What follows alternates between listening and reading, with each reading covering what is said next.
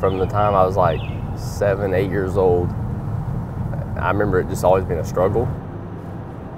A lot of the family just making sacrifices to get to the racetrack, and numerous times we would take the race winnings for the weekend, and that's what we would stop, that's what we'd eat on the way home. So to now see it all come to this point, right, that makes it very humbling, to say the least. The fact that I have an opportunity to do something that very, very few people in this world ever have an opportunity to do, and out of the hundreds of thousands of kids that race any form, you know, I get to make a start at this level. So it's pretty wild to think about. So I just trying to enjoy it. You know, the pressure and whatnot, all that stuff will take care of itself if the performance is there. So just try to do my part and have fun with it.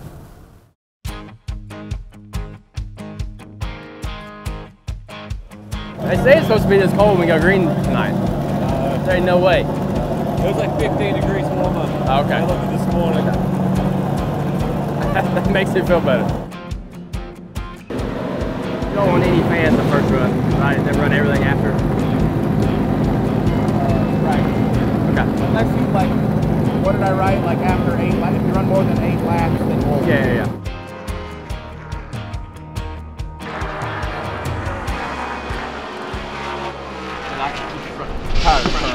I just seems like getting like I'm gonna do I can't.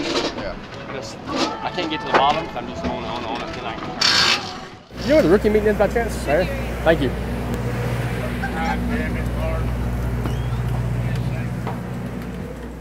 What am I gonna struggle with? Entry a little bit, but drive. They're just so patient with it. Yeah. Seems backward to me asking you, don't it? Yeah. You doing, bud? What's up? Oh, big time. Huh? What's up? Hanging out, bud. Hanging out. Advice, Ricky? I'd say the biggest thing is, I mean, y'all have all made laps around here, but pit road, obviously, I would practice coming under green. Sometimes we, especially the night race, we tend to have some long green flag runs. Some of the other races y'all run, I know y'all are probably closer to the front. Sometimes in the cup cars, being in the back is tough on restarts. I'll restart in third gear sometimes just to minimize. Yeah, minimize spin, but you also it's kind of crazy. You're kind of stuck in the corner sometimes, and you know the leaders are taking off. Can't see you. You're not caught up yet, so I use third gear to restart depending on where I am. It does get slick, it does get wore out, but all the cup races do move around, so it's cool to have Stenhouse's insight on little things he focuses on. And yeah, I mean, just a new deal, right? New garage flow, new everything. So it was just insightful. Well, now here's a story for several great reasons. The first is that Daniel Hemric from Kannapolis, North Carolina, fellow who worked his way up through the Legends cars, won the Legends Million. This young man has impressed me a lot in the Xfinity Series. Everything I've seen him do, he has the abilities to be a top driver in the Cup Series. It wasn't nearly as stressful as I thought it would be. Just got to live in the moment, bud. It's all about it. We all feel like that is the setup direction we've missed. I trust you. So I want to go down, back down to that, back down all the way to that first setup. I would definitely, just between us, like I want to race good. I don't care about qualifying. So I just want to be able to race better than I feel like I got right now. Yeah, it's important to me to bang into the second round. I understand. Just to have a good shot at a good start of the race. I'm with you. You know, not to have to fight that whole first stage.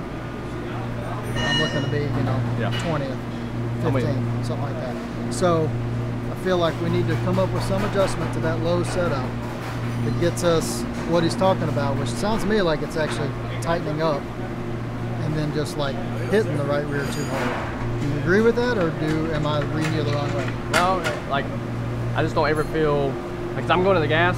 The only reason my throttle trace is smooth because if I feed any more throttle, I'm gonna do this. You know what I'm saying? It's the throttle trace what it is, because as soon as I gas up, the right rear tire comes around.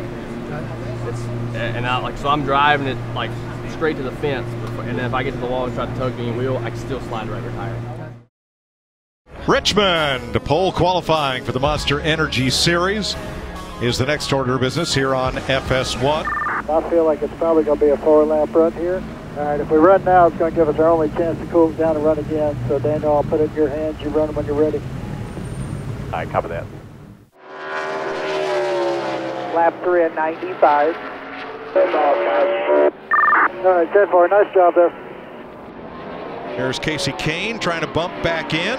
Oh, Amarola is in the green. 95 didn't get you, so you should be 23rd unless the 10 did.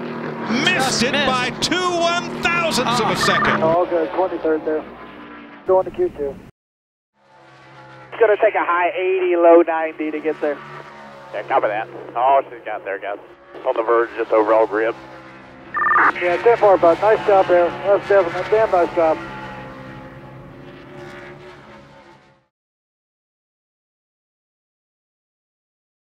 Drivers, start your engine! We are green in Richmond.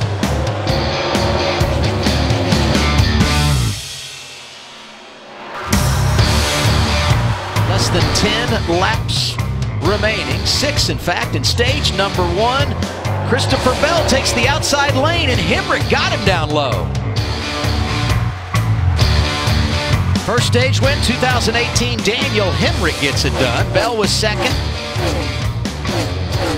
Daniel Hemric is free on entry. If he charges the corner too hard, he's going to keep trying to back his corner up. They're going to give him forward tires and air pressure adjustment.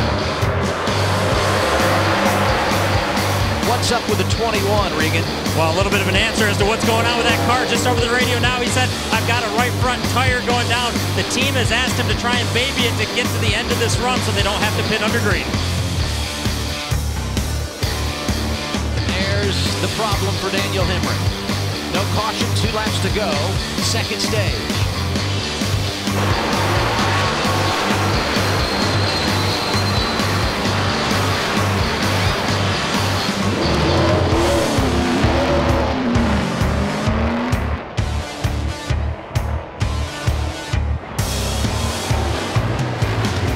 Through 3 and 4. He's going to see the checkered flag. Second career victory. Christopher Bell hangs on in Richmond. I had a slow leaker. The thing is, like, it's so slow. I was like, man, if it's going to go, it should go. It didn't go. Every lap went by, I thought, maybe I can make it. It was like the size of a 1032 bolt that just pressed itself through. Yeah. Obviously, the last 10 laps, like 15 laps, it's like, okay, it's flat. Timmy. But then it's like I've given up so much time. If I come down now and lose 2 laps, I don't know. There's a no-win situation. When you go from like the truck series and you go to the Xfinity series, it's like everything's so stressful and everybody's, at least that's the perception of it eventually at first, you know. And then doing that yesterday to here, it was like going back over there, it was like going short track racing with your buddies, and coming over here was like business as usual. But then on race day, like right now, like you never have, you've been to the Xfinity races, like there's no time. Like everybody's just hanging out now and the music's playing, they're treating it like just a party. It's a cool atmosphere. How are you, man? Doing good? Yeah, you ready to go? We're about to find out. This deal's a totally different thing, that's for sure. Golly. Yeah. It's put me in my place. Dude, I mean, just a wheel spin you can get here. Oh, yeah. Like the Flagstaff, if you want to blow the tires off. Oh, you can do it. Unbelievable. They've given you more gear now. Yeah, to help you. That's right. Yeah. Anyways, y'all have a good night. You too, bud. Good luck to you. Going to be a night of beating and banging and roughing them up. I've done it. Yeah, me too. It's not this thing. It's a little different animal. Good race. Yeah. You ever do? Yeah. All translates. Just remember, you belong here. You got to introduce yourself to a few of these guys. Most of them you raced around, but you know, a few of them haven't. So. Yeah, some of them I built race cars for. So. Exactly. It's cool. Land of the free and the home of the brave. Enjoy your day. Hi, buddy. Have a good one. Be your night. Making history for you, buddy. Thanks everybody for Denver. Everybody have ever had an opportunity from. I appreciate it. All right, here we go. Boogity, boogity, boogity. Let's go racing on this short track, boys. It's rolling here. Inside's rolling. Front end isn't no better. I just lost overall grip everywhere. Just keep working, man. We can't do anything till we get to the pits, so just keep working on your track bars. All right, coming to stage 1 and All right, Greg, 2 rounds in on the right rear, 2 rounds out on the left rear. I know it's a combo, sorry, but we got to do a big swing here. Clear low, clear low, clear low, 7 lights, clear low, all the way to the wall, all the way to the wall, 7 green. Back and not even touch the gas. Looks like the rear drive is more of a precedent. Joey Logano is your stage 2 winner. Checker here. 1 back 51, just be careful when you check up here. Obviously just gave up overall grip there at the end. Same direction as last time. All right, 10-4, yeah, way to hang on there, that was a good segment. We'll do a little bit more of that. We're going to do a little more air pressure on the right side. We'll do 2 rounds on the left rear here. Green flag. We're going racing. We're going to run 40 laps here like it's qualifying. Keep doing what you're doing there, bud. Good to straight up off. That was the 1-4 position. Really good pace there, man. You drove away from the 11 and the 10 here. So keep working.